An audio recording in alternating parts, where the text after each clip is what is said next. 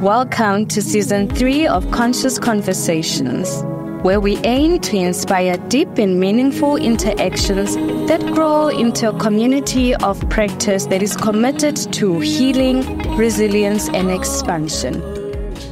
If you know your history, you act differently in the way that you live.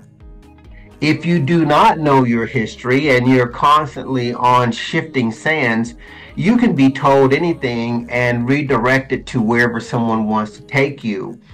And the other thing that is, I don't know if it's obvious to everyone, but when you look at places where indigenous people live, they are self-sustaining continents, right? Resource dense. And wherever that is where you see colonization really entrenched, right? It's an extraction principle. It's a dependency principle in that process.